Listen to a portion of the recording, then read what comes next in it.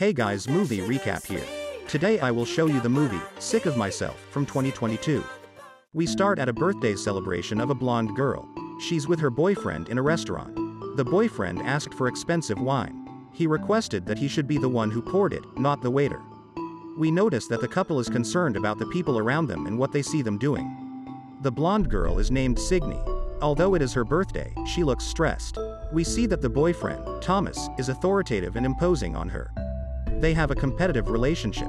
She receives a call, and when she was going out to pick up her phone, the people of the restaurant lit a candle and surprised her. However, her boyfriend told her to go out and take the call and stayed with the bottle. He likes to steal stuff, and he gets in trouble inside the restaurant while his girlfriend is speaking on the phone outside. We see that one of the recurrent themes of conversation between the couple is narcissism. They go to a party, where we find out that Thomas, the boyfriend, had a breakthrough in his art career. He is a modern art designer. A woman at the party told Signe that being a narcissist could help him grow. We then go to a pastry shop. Signe works there and lives a tragedy. A wounded woman entered the place and Signe had to help her. The woman had been bitten by a dog. The police arrived later and questioned Signe. She told them that she just wanted to help. She went to her place with her clothes still stained with blood and found Thomas working and asking to order some food. He didn't even look at her at first, so she went to another room. We see that Thomas has a lot of designer chairs. It seems he has stolen a lot of them. Thomas approached Signe, who told him the story about the accident and the bitten woman. She was pleased when Thomas was paying attention to her. Later, she told some of her friends the same story and said someone should write about it. Signe has a journalist friend and is desperate for her story to be known. Later, she went to have dinner with her boyfriend and a couple of friends. She was once again telling her story when the boyfriend interrupted, asking for a favor for one of his expositions. He made it look as if Signe's story didn't matter at all. After this, we see that Thomas presents his designs, and a lot of people came to see them. We notice that Signe is left out, and doesn't know who to talk to. The exposition is followed by a dinner, a celebration of Thomas's art. One of the attendees asked Signe if she was Thomas's sister. Signe was allergic to nuts but ate from a plate full of them. She was about to choke but stopped just before a tragedy happened. Everyone at the table was focused on her. This made her gain a little confidence to speak with the other people at the table. Thomas again interrupted her and started talking about his art. He said art is a necessary evil. Meanwhile, Signe choked again because of her allergy and faints. Thomas says he just wants to wrap up his speech, although his girlfriend is almost dying. They later walk home together, and Signe cries. We learn that she is still traumatized because of the events at her place of work. The next day, she finds a dog on the street and tries to make him bite her. She got into a fight with the owner, who insulted her for provoking the dog. She then goes home and finds out some pictures on the internet about a Russian drug that causes skin damage. She imagined her photo is there. Thomas arrived and tried to see what was she seeing on the laptop, but she refused. She ended up tossing the laptop off the window. Signe then went to a guy's place, where he says he was sorry for sending her a photo she didn't ask for. Signe went there to buy drugs. She asked the guy about the pills she had been reading about on the laptop. The guy found the pills and Signe just told him she wanted to buy all of them. It seems the drug is an anxiety reliever pill, with some nasty side effects. The pills arrived at Signe's place of work, and she started taking them immediately. The pills made her slow and sleepy at first, and it always seemed as if she didn't have energy and just wanted the days to pass. After some days, she noticed some red marks on her body. Thomas also saw them and told her to go to the doctor. She went to the doctor but refused to show the marks, as she was more focused on the attention she could get than on her health. Thomas was supposed to pick her up at the appointment, but stayed at his place and forgot about Signe.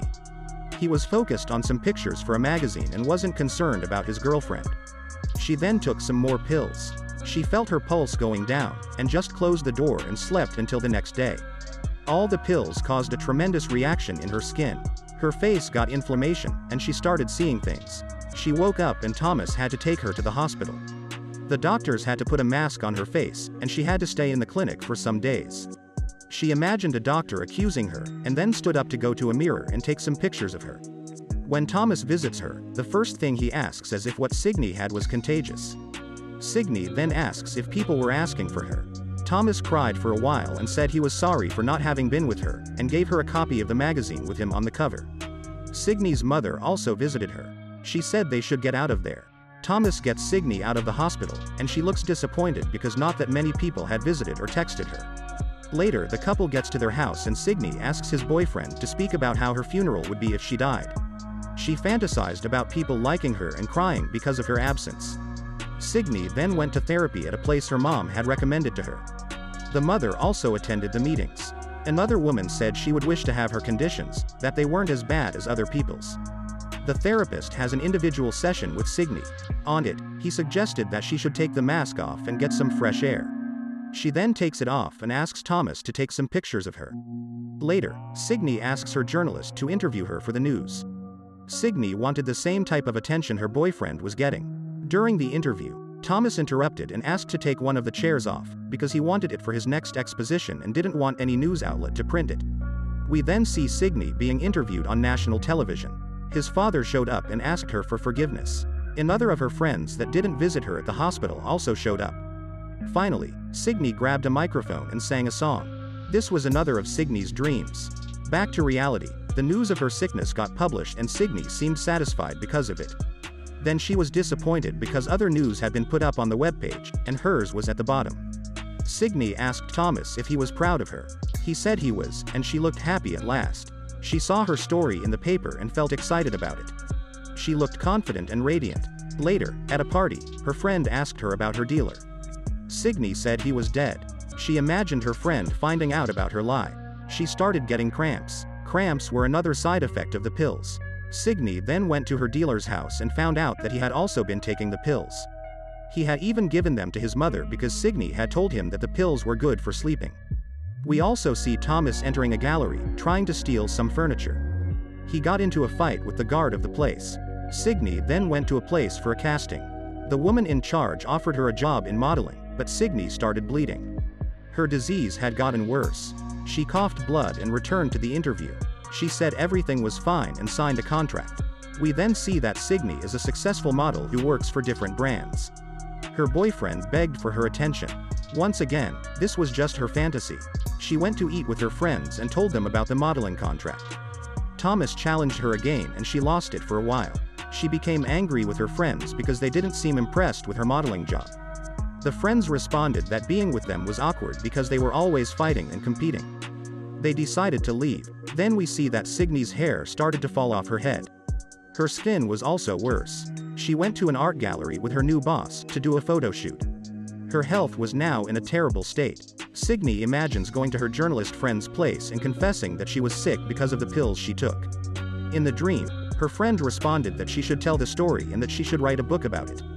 This was also a fantasy, as she had felt asleep in the gallery. Her agency boss took her to the shoot, but there wasn't enough time for her because she had arrived late. However, Signe followed the other model to the bathroom and locked her in. She returned alone. The photographers and directors used that time to do the shooting. She did a good job. She started to feel ill but managed to say the lines. Right when she finished, she started bleeding again and fell to the floor. She had to be taken to the hospital again, and her boyfriend stayed with her. We then see Signe at her place. The police had taken away Signe and Thomas's stuff. They were investigating him for stealing. The house looked empty. The journalist friend visited her and Signe finally told her the truth about her disease. The dream of writing a book and being famous alongside Thomas was just a dream. She went to the meetings again and said her boyfriend was in jail. His lie had also fallen. What do you think about Signe's actions? How did she manage to do all those things with those pills on her body? Tell us in the comments. Please don't forget to drop a like and subscribe. Thanks, see you for the next one.